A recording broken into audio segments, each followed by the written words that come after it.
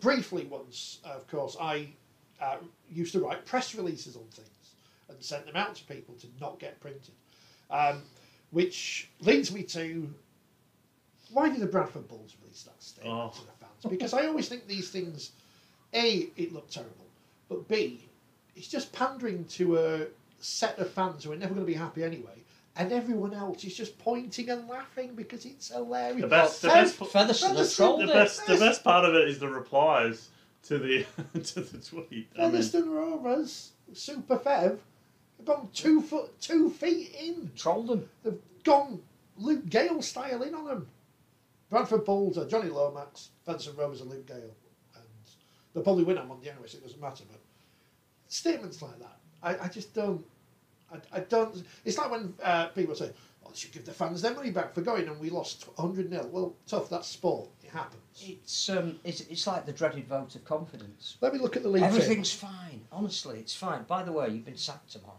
I don't know anything about Don't rugby say league. anything. But that statement, I mean, to not attribute a name to it, I mean, I do feel somewhat for the Bradford Bulls fans because in terms of rugby league, no one's had it worse. Absolutely. In the last 12 years, particularly for those who put a lot of money and essentially it got pissed up on the wall, or against the wall, however you like to put it. But yeah, it just seems to be the same old story there, doesn't it? I mean, Jimmy Peacock may as well have sold, but he burnt his shirts or something for all the good it did, melted his medals down. If you look at the championship table, the top 2 teams in the championship now, I could have told you were going to be the top 2 teams in the championship, and I don't know anything. So why Bradford decided to claim they were going to be in a promotion push this year, when in reality, is anyone going to challenge for the Snow League? And the answer, I think it's 49% yes for fair, 49% League, 2% just in case Leicester City turn up. I think it's because Bradford are outside the playoff spots, but again, only on points. But look, the playoffs, it doesn't matter, they're not going to win. They spend more than Barrow, they spend more than Batley, they spend more than Sheffield. They probably spend more than Widnes. Yeah. They may spend more than Halifax. So no, they're underperforming. Yeah, clearly. Yeah, but they haven't progressed in the last 3 years. I think is it 5th, 6th, and 5th, or I think the bigger concern is that less people are going to watch them on a regular basis. So there might be a one-off crowd of 5,800 against Halifax on Easter Monday. It's a local derby. That's going to be one of your big sellers of the season. The worry for Bradford would be you get 3/4 of the way through the season, you're at home to Newcastle and there's only 1,100 people there. Then all of the sums that you've done throughout the year to be commercially viable are not adding up. It's not surprising that people aren't turning up when they've been lied to, what they've been through.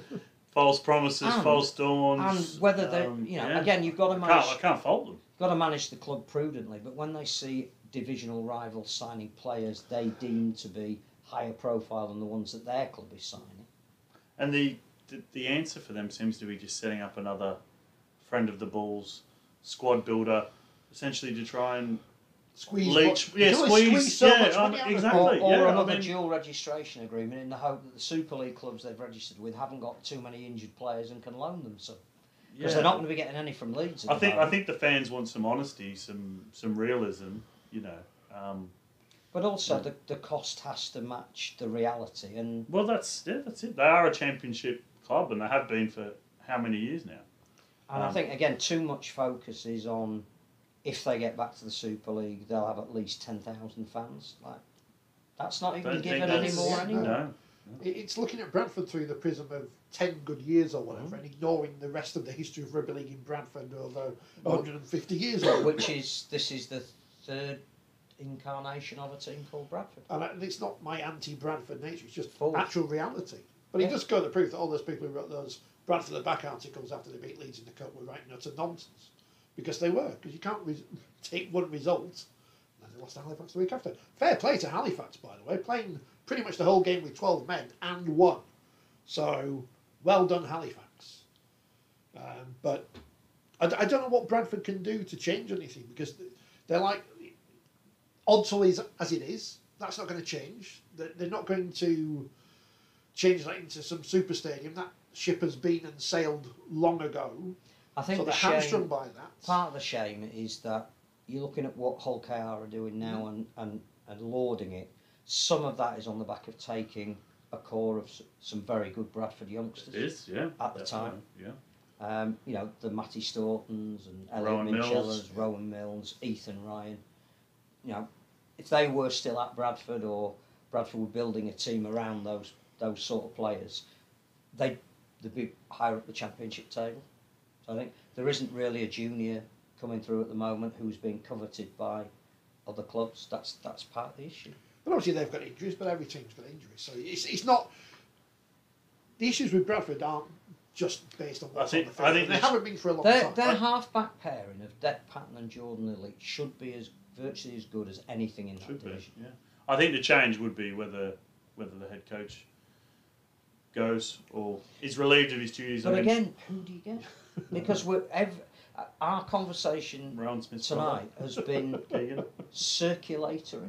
That what pool do you fish in for coaches at the moment? The easiest thing to say, I'll get rid of the coach. Who are you going to replace? He has, and obviously John Keir's got a fantastic CV and won a lot, but he has been there, I think, 3 years or maybe longer.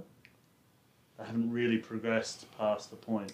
But again, so you do have to judge him on his performances. But it's a financial thing as well, because of course it is, you can't just terminate contracts these days. It's not quite that easy. But who would they get? So far, it's got to get. Who would they get?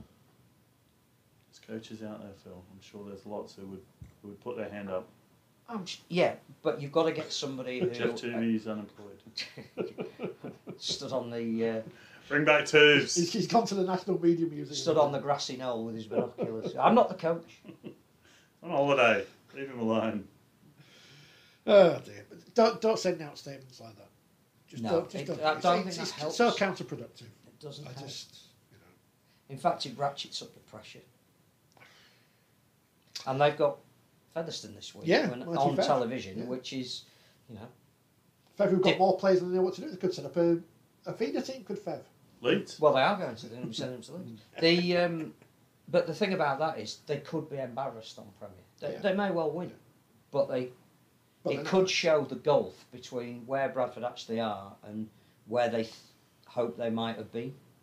And when you put out a statement like that, it almost paints you into a cul-de-sac.